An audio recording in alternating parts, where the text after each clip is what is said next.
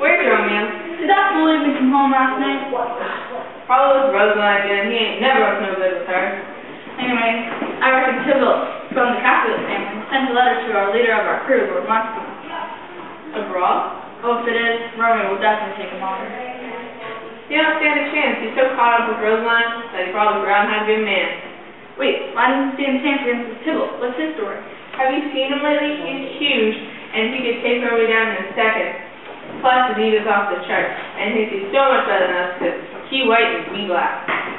Romeo, my boy, you didn't meet up with the entry last night. Where were you? I had some business to take care of. Oh, I got it. Yo, boy, shut your trap. Look over there.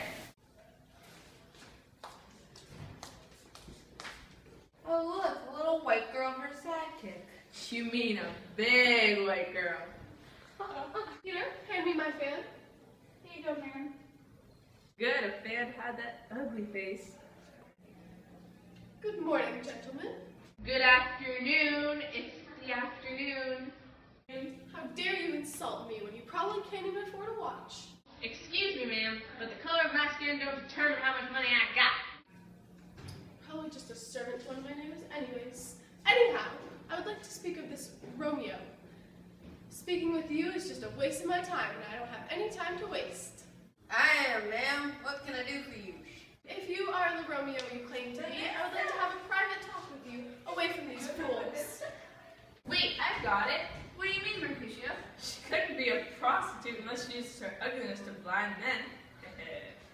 So funny. Mercutio, let's go. Romeo, come in. Yeah, I'll be right there. Oh, he was just awful. Why do you hang out with such a rude boy? I am not one of those Negro women. And Peter, why did you back me up? I'm sorry, ma'am. I didn't feel the need to. Oh, good Lord, Mercutio. He's just full of himself. He likes to hear the sound of his own voice. Don't worry about him, ma'am. Oh, I don't approve of that fool at all. However, it is you I need to have a word with. My dear baby Juliet has requested for me to speak with you. I don't think it will be necessary to share exactly what she said, but I will tell you this.